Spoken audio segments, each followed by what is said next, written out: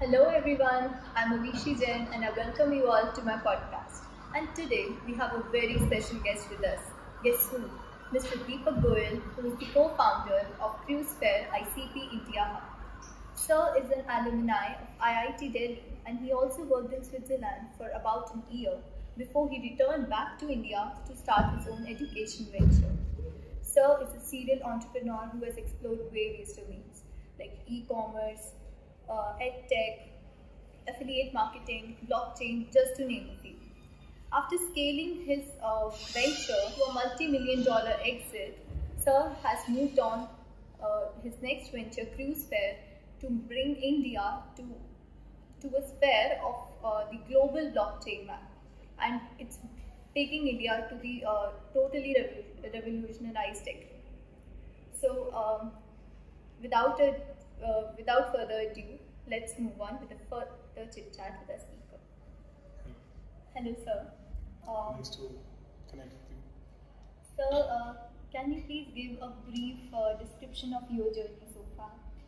Like my journey kind of started with tech way back in 2004 when I entered IIT, and post that, I've been a serial entrepreneur, and recently after making a good exit, I deep dived into blockchain when this opportunity with ICP came up, and the mission is now to basically at least incubate 100 plus startups in the next 6 months, so that we can exactly put India on the blockchain map of the world. So I was a bit curious, and even the audience might be even thinking about that.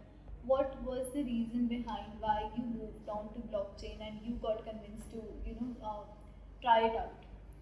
Look, the reason I kind of first of all came back to India was my parents, because their health was not in such a situation that I could left them at that time. And with Web2, the kind of opportunities that were there in 2010, I somehow missed the boat because because conditions or circumstances was not right for me. With Web3, I personally feel the ethos of the space are more aligned with us because it is all about community play, which we Indians can understand better. And also the stage is also at a very nascent level. So to penetrate into this space and to make a significant dent is possible. So this is the reason why I kind of deep dive into it. So just you said about Web2. The audience might also be wondering that is there a difference between Web2 and Web3? So we are constantly hearing about this switch to Web3. So is there a specific reason why we should switch over to Web3? And can you make out the difference between Web2 and Web3? From majority of the end users, the difference might not be even visible because end of the day they are just using the applications. But the people who understand the importance of ownership, for them Web3 makes a lot of sense. Web2 is all about aggregation where a handful of people control the entire ecosystem. Whereas Web3 is all about community play, where the power, the ownership is given back to the community. So community decides what is right and what is wrong for someone.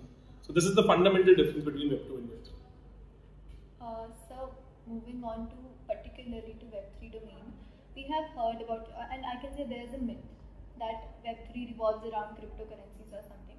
So what are cryptocurrencies and how are they different from the traditional currencies which we have? And if they are good enough, then what are the specific reasons as to why a person should consider cryptocurrency over the usually traditional ones? So cryptocurrency is just one small application of Web3. What exactly happened when 2008 recession happened? Then a lot of people thought that since every single data about finance is there in the digital space, US and the Canada and the Western world were already using plastic money. So they could have easily seen recession coming, but still recession happened. That means the centralized agencies, the banking system is somehow being corrupted to a level where they can trigger things like recession. So that is where the best minds in the world felt there's a need to have a decentralized finance system which can be built on a trustless technology where we don't even have to trust anybody and still the entire ecosystem works flawlessly.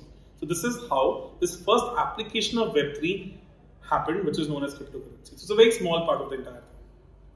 So moving on to particularly in the depth of blockchain, for instance, if you take a new student or a beginner, you can consider me as one. So if I am to learn blockchain, how to start with it so that my learning could reach a particular phase, and what are the particular tech stacks I should be focusing on the very start of my journey? I think to begin with, just to understand the ethos, the understanding of the space, one should start following Twitter. Twitter, like now it is called X. So there are a lot of founders, a lot of influencers, people who are deep into blockchain, who actually keep a lot of Ask Me Anything sessions known as AMA sessions. So you can join the Twitter spaces and then can follow them, can attend these AMAs, can ask questions. After 10 to 15 AMAs, you will be in a level where you will be able to understand the technology. From a tech stack point of view, if you talk about the front end can be anything similar to what Web 2 is. At the back end, the two different, I would say, languages which you should have expertise in are Rust and JavaScript. Rust still has a little learning curve, so you can skip that also. With JavaScript, still you will be able to cover majority of the blockchain. So if you know JavaScript, you can easily handle the back end of blockchain technology, which is the most important part. Okay. And sir, as you know that sir is the co-founder of ICP India Hub. So what does that actually works on? Can you explain a little bit what's it all about? So ICP basically is all about decentralized world internet. So today, even the blockchains like Ethereum, the computation cost, on-chain computation cost is so heavy that majority of their work happens on AWS, on Web2 environments. Even if they're using secondary L2 blockchains like Polygon, it somehow compromises the security. This is where ICP had envisioned this good 10 years back, that the entire internet needs to be decentralized. So from the infrastructure level, if you talk about the protocols, servers, and then the top-end applications, everything in ICP is totally decentralized and also optimized. Like if you end up spending $350 million for 1 GB data for 1 year in Ethereum, that would come down to just $5 with ICP. So they are decentralizing the entire world infrastructure, internet infrastructure, and also bringing down the cost to that level where it becomes more sustainable. And the India Hub is among the 24 hubs which exist for ICP, and we're doing a lot of evangelization activities, but the primary goal is to at least incubate 100 startups in the next 6 months. Moving on to particularly to blockchain, is there any use case or any part of your project which you can actually explain to us for a better understanding of how blockchain works, and which you might have even used in your ICP, sir? With ICP, any blockchain technology? At the global level, ICP now has almost a clone of every Web2 application. So we have decentralized Instagram and ICP, these almost applications like decentralized YouTube, even decentralized Hot or Not is there. So a lot of such applications are already there. Then the technologies which can help us build immersive play known as metaverses. So there are beautiful metaverses already being built on ICP infrastructure ecosystem. And along with that, a lot of DeFi applications are also existing.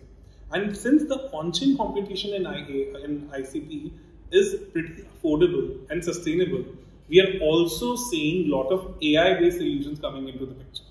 So though it's a recent addition, but in the next couple of months, you will see a lot of brilliant AI-driven applications getting built on ICP. So moving on to that only, if we are considering the topic of ICP right now, were there any hurdles which you faced? Because when a person is moving on from Web 2 to Web 3, so were there any hurdles which you faced in a very recent startup which you had? So any hurdles using blockchain or any other stuff which you could add? And the biggest hurdle is finding the good developers. So there's a huge dearth of talent as far as Web3 is concerned. So even if you talk about 3 years of development experience in blockchain, attracting a salary of 1 crore Indian rupees sitting at home is also possible. But even with these handsome salaries, convincing people to deep dive into this space is a bit difficult. So I think the biggest challenge that we have faced while doing all the activation part in Indian ecosystem is that very few people have shown interest to be the developers in this space, even though it is much, much more rewarding than the current Web2 space. So at one place where the people are getting fired in Web2, on the contrary, there's a huge dearth of talent in Web3. This is the biggest concern that we have faced. But we are optimistic that sooner or later this thing is going to change. Sir, moving on to another question, which is, if a beginner is there, for instance, you can see there are plenty or plethora of resources are there. You can talk about open source projects. So, is there a reason why we should prefer the paid courses? And if they are, then why should we prefer them? What are they, offering us, which the open source projects and the free knowledge which we are getting is not having? In blockchain, things work completely differently. Majority of chains have learned to earn money. In fact, they pay you for doing the course. So if you are interested in blockchain, reach out to different blockchains, like the blockchain you want to work with, and ask for these courses. They will be more than happy to actually incentivize you to learn something. Because you have to understand one thing, since the developer cost is very high and finding good talent is a huge problem in blockchain, that's why they incentivize the users to learn something about blockchain. So should we prefer the paid courses, like we are paying to get to study them? I don't think so in blockchain that is required at all. Because on the contrary, sign up with the native course of the blockchain and in fact avail the opportunity of something earning through that also. So one domain which is incentivizing you to become a developer doesn't make any sense to pay to become a developer. It's counterproductive as far as space is concerned.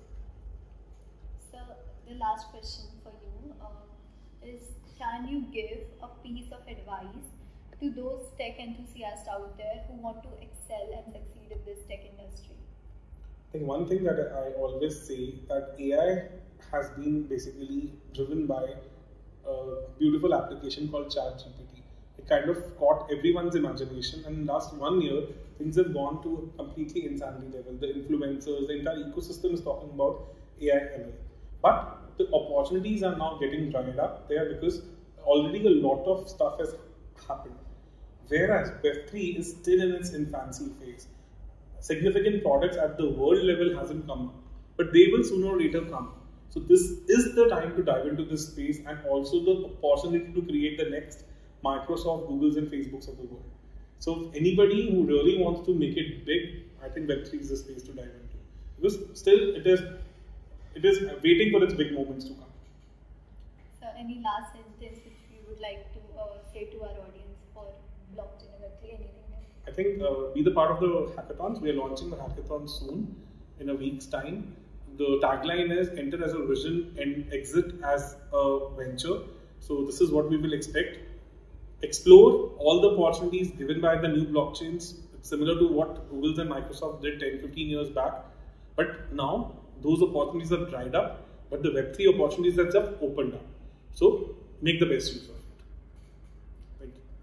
Thank you so much, guys, for being a patient audience, and thank you, sir, for gracing us with your presence. And I hope we can collaborate further on that.